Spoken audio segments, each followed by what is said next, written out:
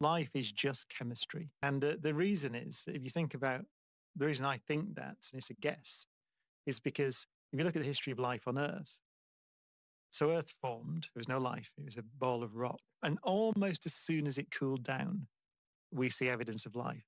So certainly 3.8 billion years ago, possibly even further back than that, we see evidence of life on Earth.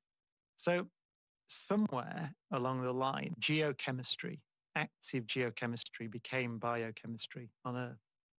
And we have some idea, that if you get gradients of temperature and acid and alkaline and the conditions that are naturally present on the surface of oceans, then complex carbon chemistry spontaneously happens.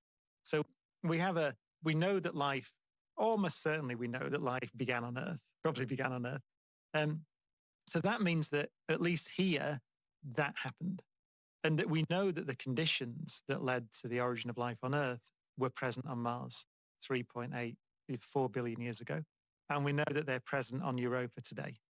So I don't see that there's anything special. Life is just chemistry. The idea that geochemistry becomes biochemistry is not fanciful because it happened here.